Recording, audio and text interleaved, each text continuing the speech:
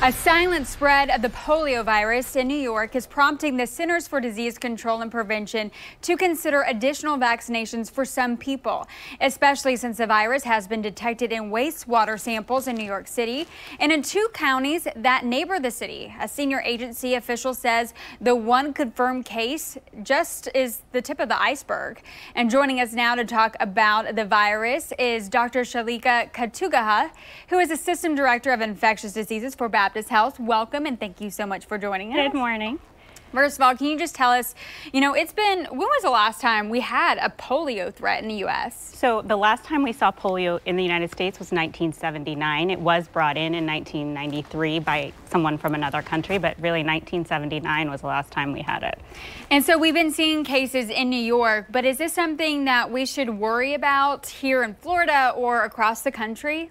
So in general, this New York case should, and the wastewater evidence should be a call to action for all of us, because polio is very preventable. So if you get the vaccine, it's a childhood vaccine. You get it at 2 months, 4 months, 6 months, and then at 4 to 6, it's 2, 4, 6, 8, and then 4 to 6 years.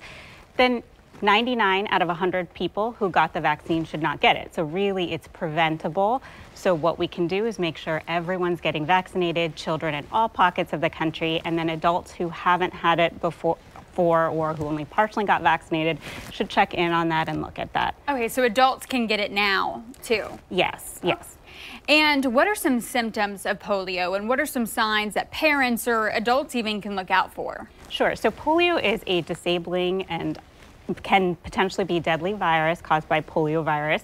So in some people, in 1 out of 4, all it does is cause flu-like symptoms, and those go away in 2 to 5 days.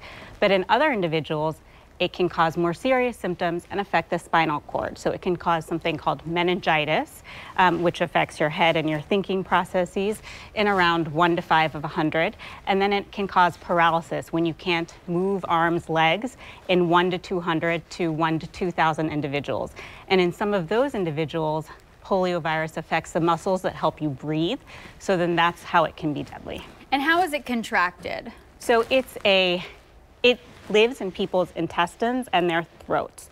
So a lot of the ways that people get it is on unsanitary food and hygiene conditions, because it really is little minute bits of the fecal flora getting in people's mouths. So that's from food conditions, and then that's from like children playing with common toys, and some little bit of feces get on the toys and then it gets in their mouth, and that's how you get it. Gotcha. So I mean, the best thing to do is to get the vaccine. The best thing to do is to get the vaccine. Make sure you're up to date with the vaccine. Make sure that all children that you know are going to their pediatricians to get the vaccine. And I feel like since it hasn't really been an issue in the U.S., a lot of people just aren't as aware of what polio is. So if you have concerns, should people just reach out to their doctors to find out more and to learn about prevention? Always, always. I would always say yes. Reach out to your doctors. In these cases, reach out to, your parents if you can, or schools, to see if you've made sure that you've had the vaccines. All right, is there anything else we should know about polio and how we can protect ourselves? Just that when we hear about these outbreaks, that these are times that we can really prevent anything from going farther.